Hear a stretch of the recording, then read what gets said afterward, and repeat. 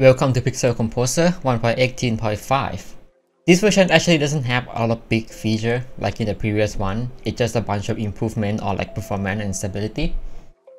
But there's still some little feature that I want to address. So let's get through it.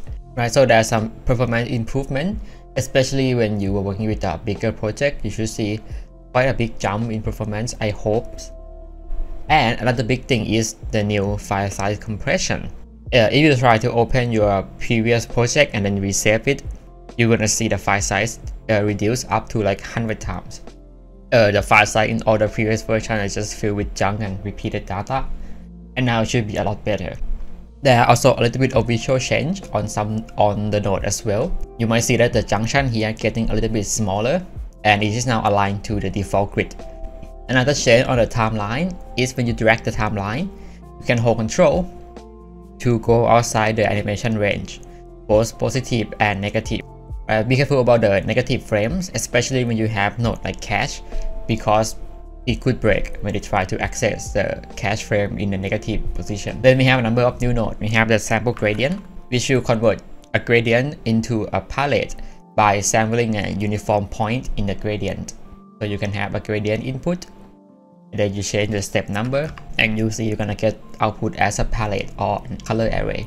Then we have the OKLCH color creation, so allow you to create color using the lightness or chroma, the hue. Then we have the addition of the relative path in the path input.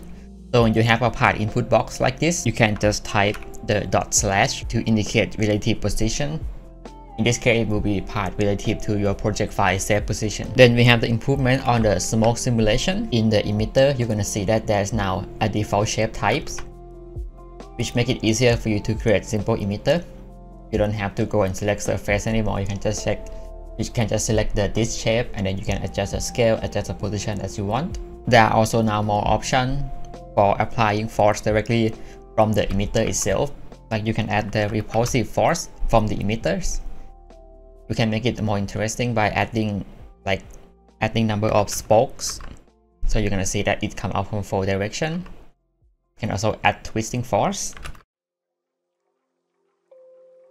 In the domain curator, there's now an option to add boundary, like it be a wall or making it wrap. In the previous version, if you want a wall, you have to add in the wall shapes in the collision part, right? Now you can just add in wall, and it's just gonna add wall to your domain automatically. And then we have an option to change the time step, which will affect how the simulation is calculated.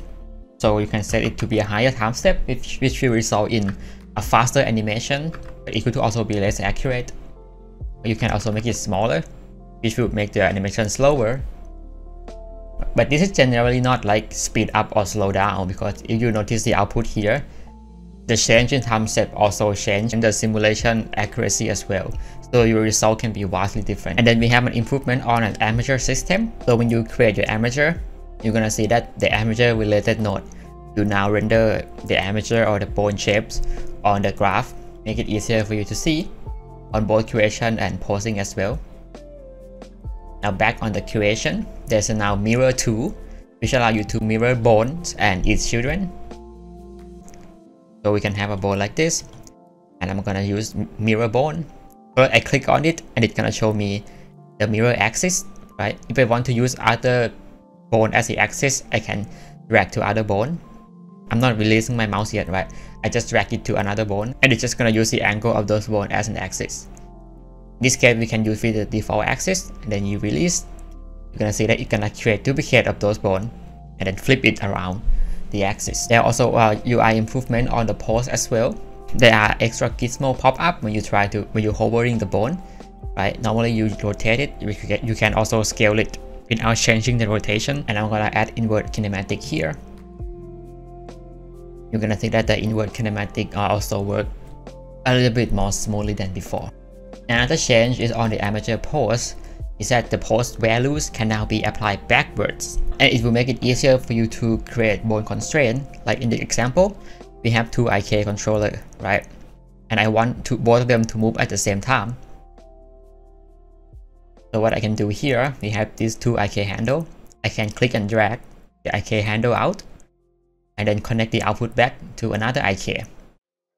Now, when I try to change the IK, you will see that it will move both of them at the same time.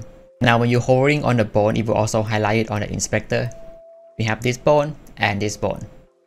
Right, so this bone, drag it out. It will drag out as a vector 4, as a position X, Y, rotation and scale. So we're gonna add a math node.